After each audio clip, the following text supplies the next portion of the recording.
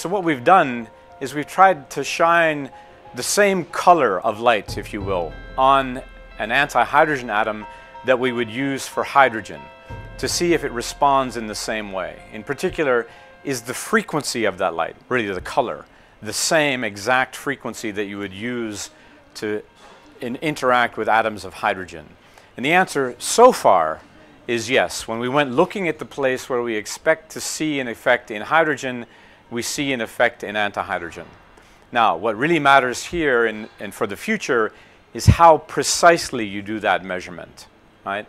So right now we have a precision of a few parts in 10 billion, right? We hope to get much, much better than that. The precision with hydrogen is a few parts in 1,000 trillion. So for me as an antimatter physicist, it'd be fair to say that this is a dream come true. This is what I set out to do more than 20 years ago, to actually look at this transition in antihydrogen. There's a lot more work to do, but I can say that this is the biggest step in my career, in the history of this type of experiment. This is what we set out to do. This is what the machine was designed to do.